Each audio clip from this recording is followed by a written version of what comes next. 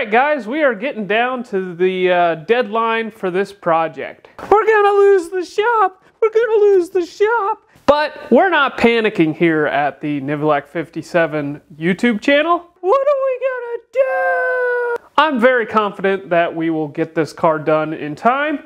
But let's get you in here close and show you guys what we got done since the last time you saw the car.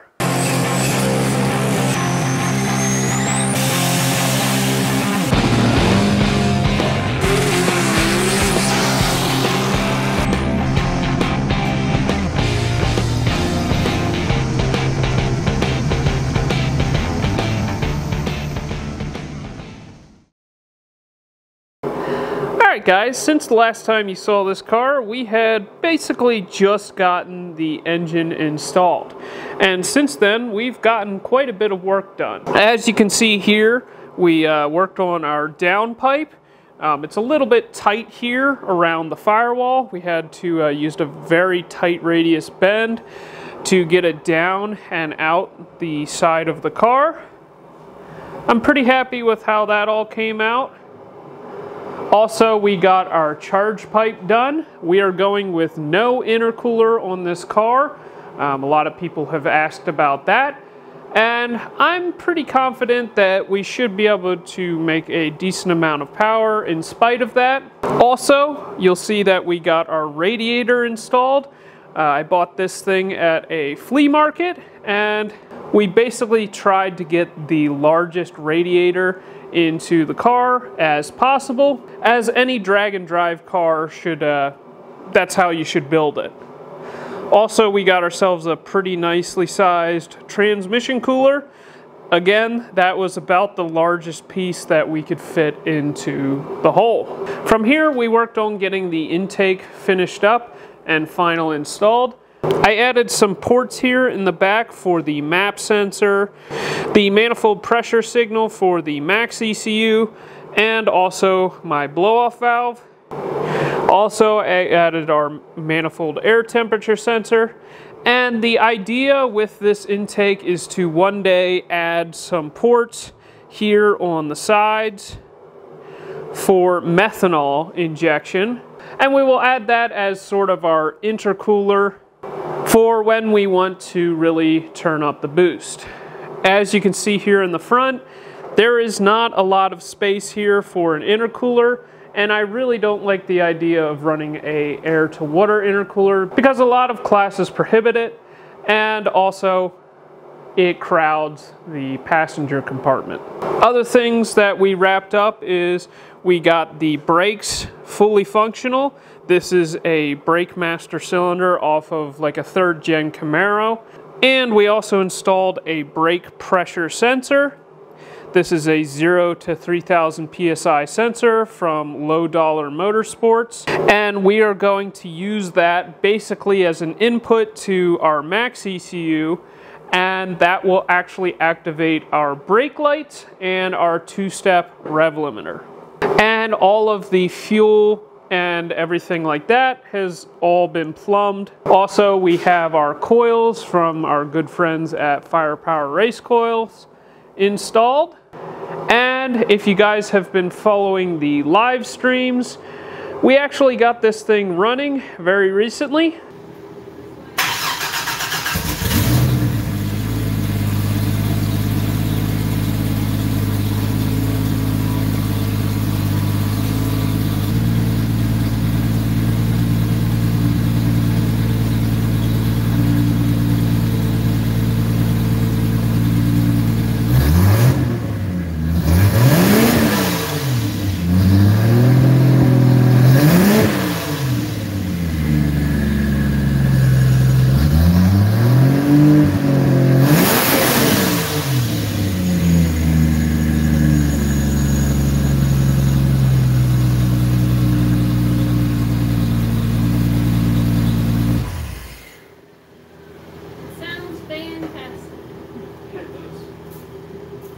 That sounds good. Yeah, that sounds good.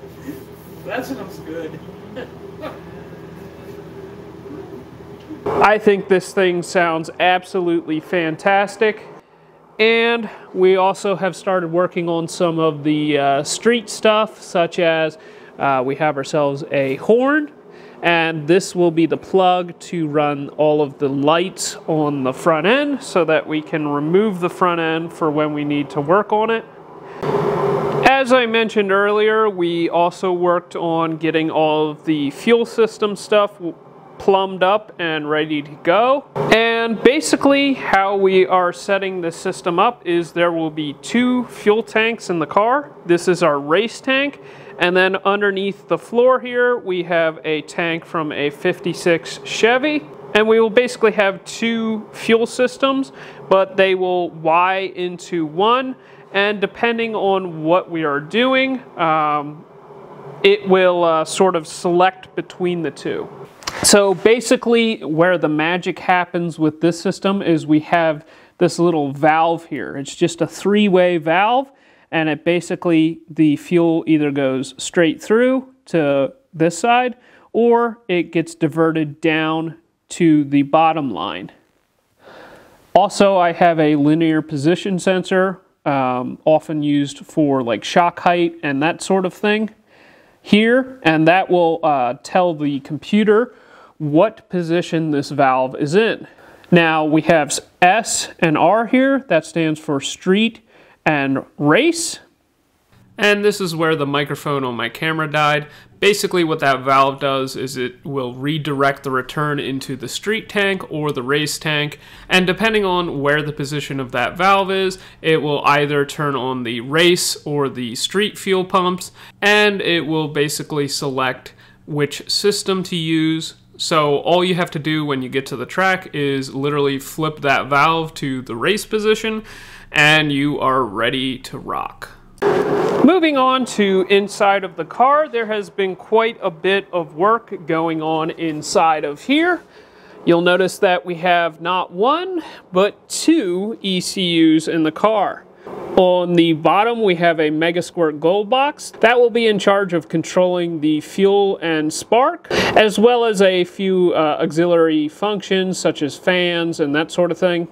And then the Max ECU Mini on top will basically do all of the heavy lifting. So essentially I've piggybacked my standalone ECU, and the reason that I've done this is because I've had issues with the Megasquirt 3 software and getting the full range of variable valve timing with it.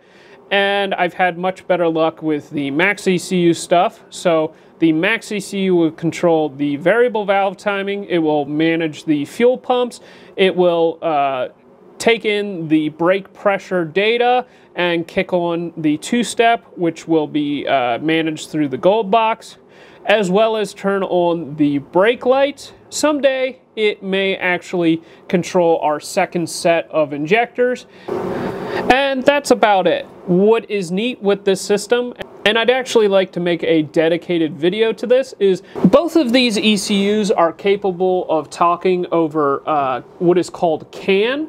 If you guys aren't familiar with that, that is the communication protocol that is used in all modern vehicles. And basically how that works is it is able to sort of send data between this box and another box, but we'll go over that more in its own dedicated video. From here, I worked on getting the dash back into the car. I'm pretty happy with how this all came out. I bought a original dash pad and I clearanced it around the cage. I'm super happy with how it came out. Also, it's a street car, so you gotta have a fuel gauge. Also, we installed ourselves a super fancy Precision Performance Products shifter. Dad also worked on the seat mounts that you can see here. We have quite a bit of stuff we have to get done in the next 7 days. And it's really going to be quite the hustle to get everything done.